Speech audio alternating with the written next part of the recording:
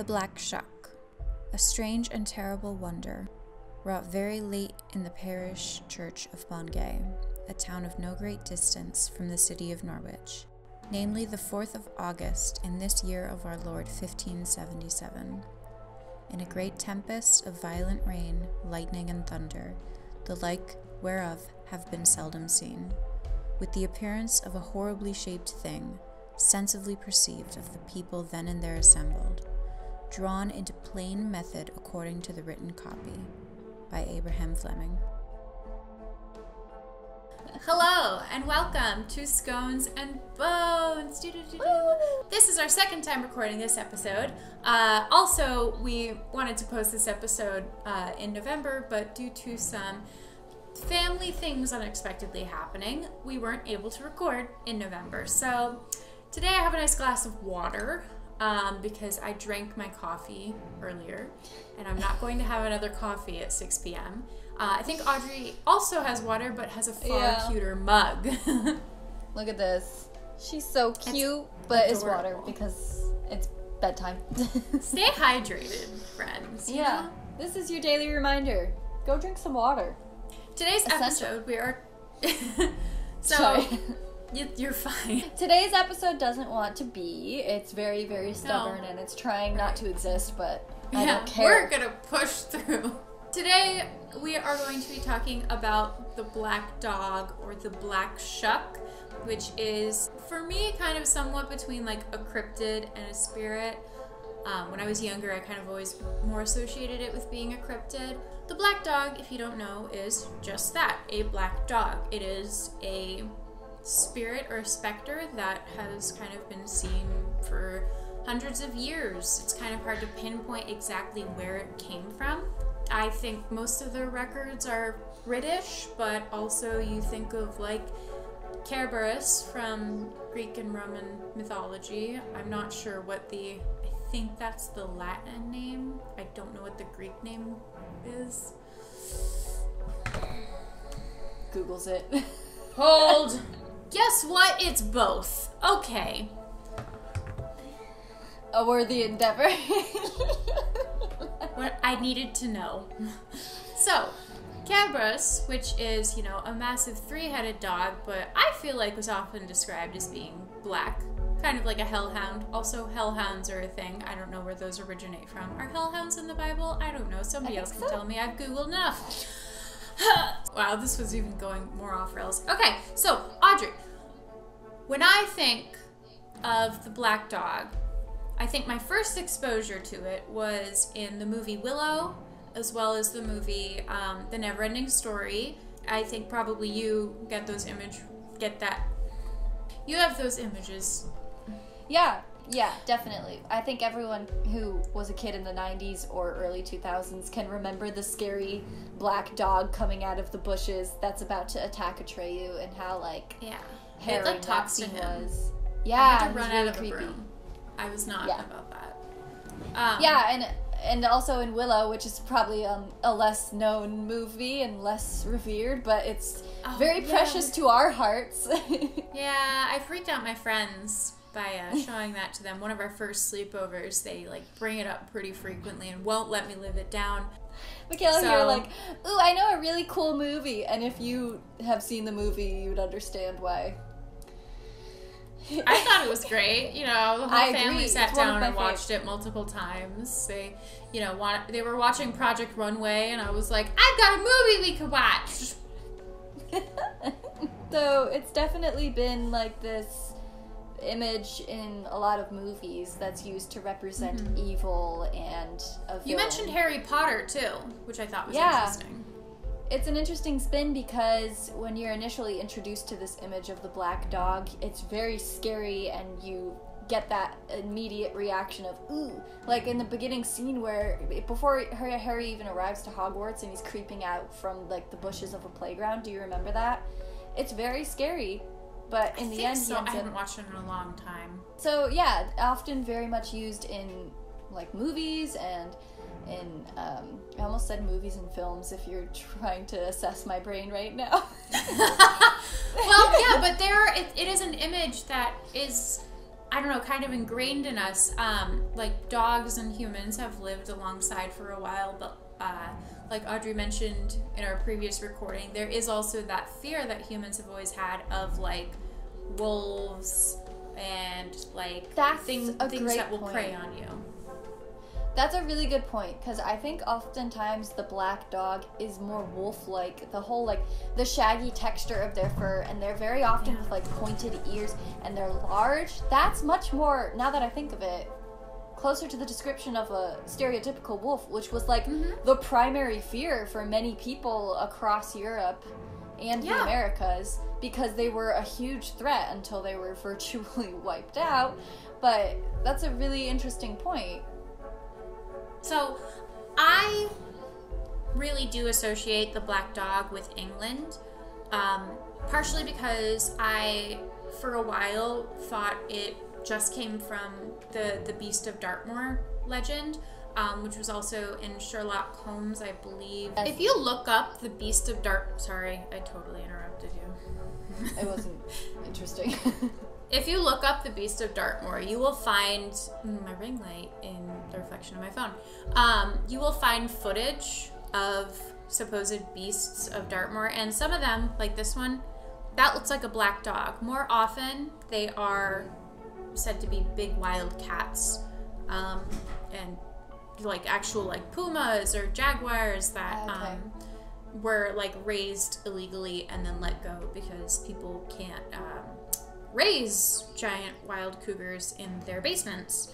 Oh, the Hounds of Baskerville. Or the Hounds of Baskerville. That's what I'm thinking of. Is that about the Beast of Dartmoor? The legend of fearsome, diabolical hound of supernatural origin. So I think the Hounds of Baskerville is also kind of based on this legend, which is where I kind of associated it for a long time. But in like the mid 1500s, there's a record of these people praying in this church, the church roof collapsing, and then out pops a spooky black dog, and it left scorch marks on this door, or so they say. I don't really know that they're scorch marks. I'll show a picture of the door here. I showed it to Audrey earlier. My cats are chasing each other, so if you hear any thumping, I'm sorry, they're uncontrollable. It was like a dark and stormy night, and like there was lightning, and it was spooky, and suddenly the roof fell in, and everyone was really scared, and there's this dog that like growls at them, doesn't harm them, growls at them in a threatening way, and then runs down the aisle, opens the door, and leaves these scorch marks on the door, which I think is the earliest written record of a black dog specter sort of thing. I think they think it's like an old Germanic legend, just like we spoke about earlier, like an ancient fear or something that is supposed to symbolize death or be a messenger of death. A harbinger, I don't know I might say. Haha. I don't know if they're real scorch marks. It is neat that there's like an actual place that you could go to associated with this written legend. La la la la la la. It comes from Wikipedia. That was Bob. Yeah. Thank you so much. I'm gonna share my screen. Oh, why? But the delivery of that really. Thank you so much. So this is an old. Oh, look at that. You can see. Does he have a horn? Yeah, I think he does have a horn. And this is like Old English because the S's or F's, you know. Really like speaks to my soul. Parish. Like, this is my aesthetic. I know. It's neat. I think it's an actual original document. What do they call that? Primary source? I remember Indeed. going to school. It's really neat, I think, that there's something actually recorded and documented preserving this kind of sense of fear that is surrounding the black dog.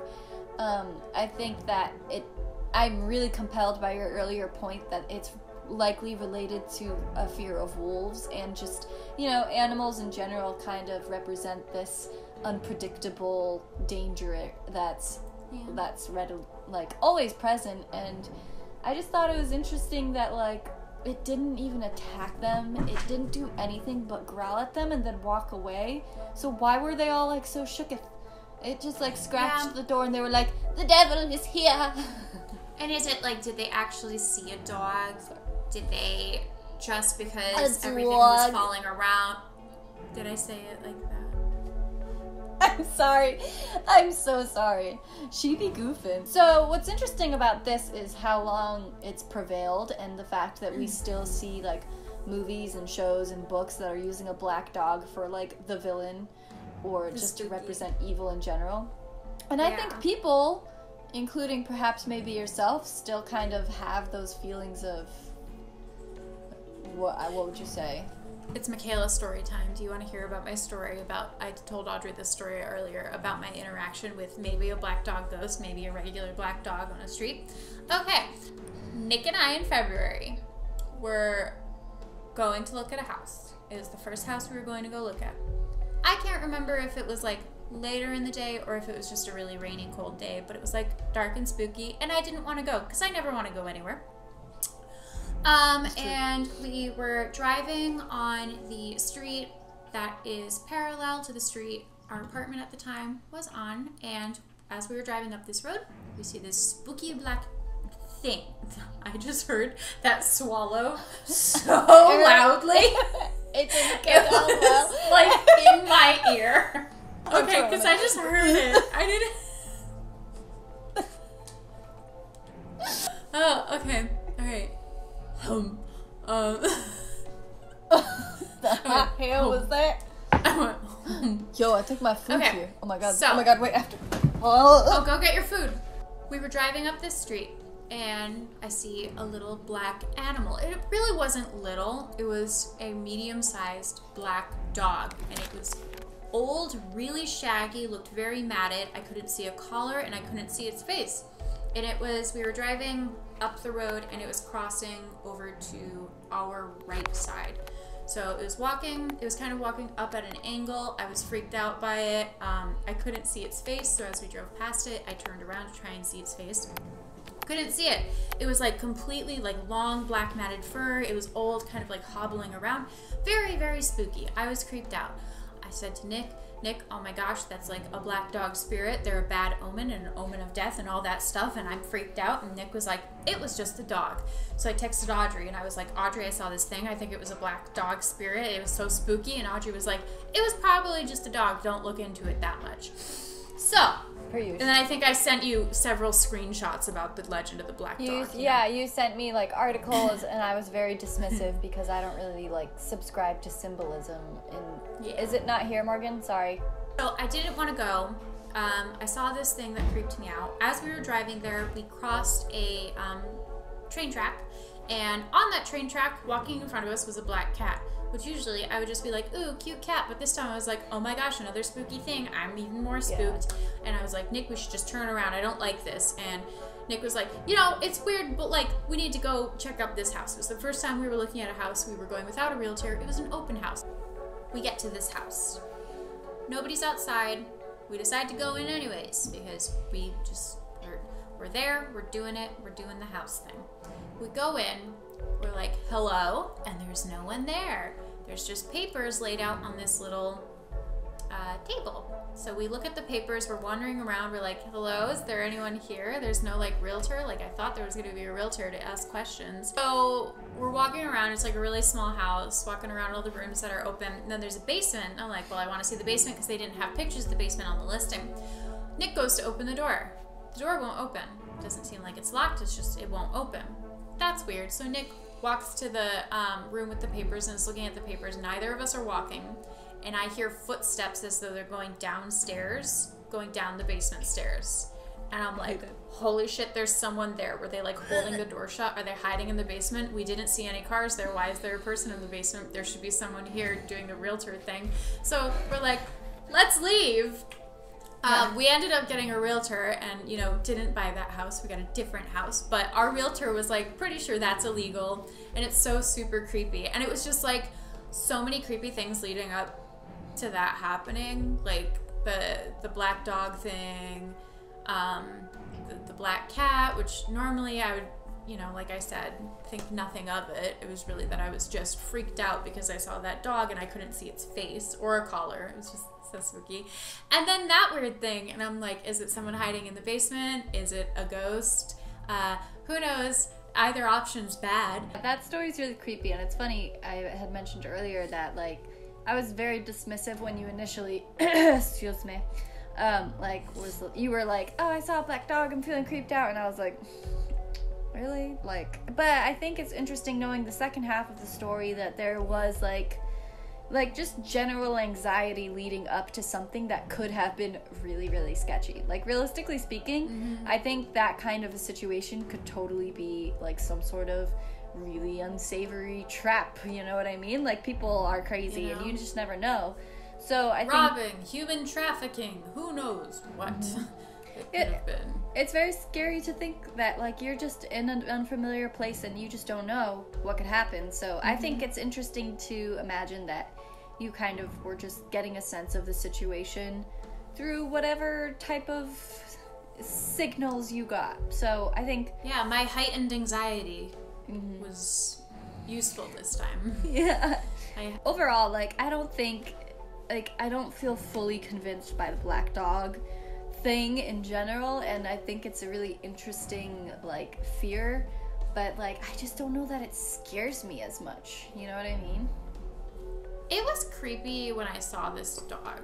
I was creeped out, but I'm probably already predisposed to being creeped out by a shaggy black dog. Again, like I said, not even just because of knowledge of this legend, but seeing it as a child through media, like we discussed, as a bad thing, as a scary thing. Yeah. Also, that was before coronavirus.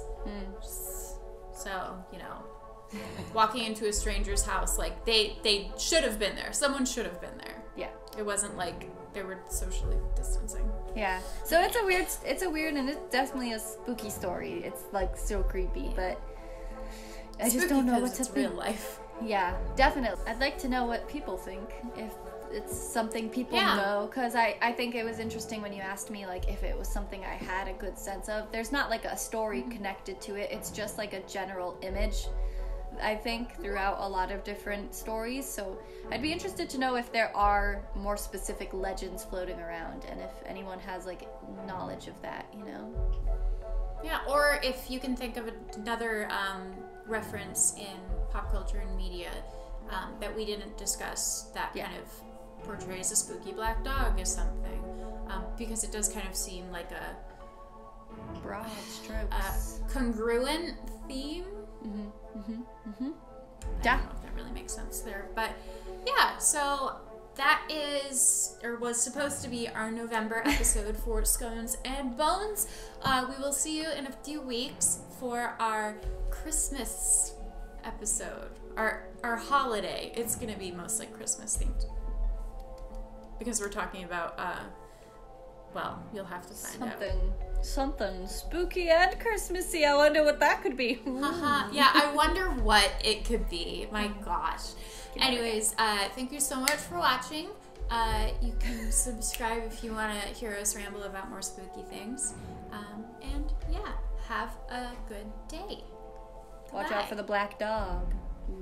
Bark, bark, bark, bark. You know, I bit my Irish Wolfhounds.